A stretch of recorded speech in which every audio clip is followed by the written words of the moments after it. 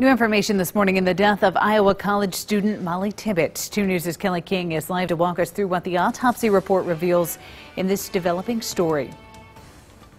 A medical examiner says 20-year-old Molly Tibbet died from multiple stab wounds. A preliminary autopsy report shows that a sharp object, likely a knife, was used to attack Molly. The state medical examiner says his office will hire consultants, including forensic anthropologists, to analyze her remains and make additional findings. Christian Rivera is charged in her death. Tuesday, Rivera led investigators to a cornfield where her body was found.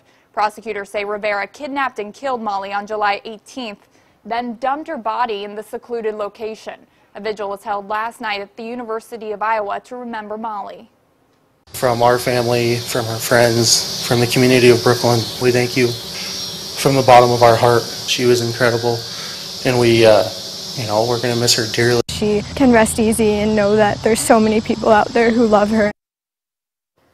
Rivera made his first court appearance Wednesday. He is being held on a $5 million cash bond. Kelly King, 2 News Today, working for you.